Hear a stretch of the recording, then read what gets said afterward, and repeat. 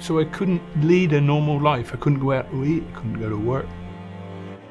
They came in to see me for an evaluation, and I immediately thought he's absolutely a great candidate for DBS. We proceeded with doing the DBS for Parkinson's disease, and in consultation with Dr. Sarkar, found the right target.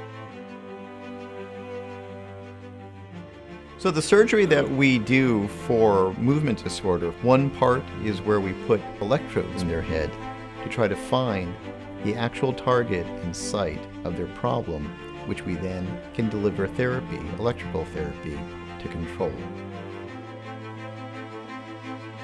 If Bob started out initially as just a patient to them, they have truly treated him as Bob, not just as a patient. Well, straight away I'm looking forward to having a normal life.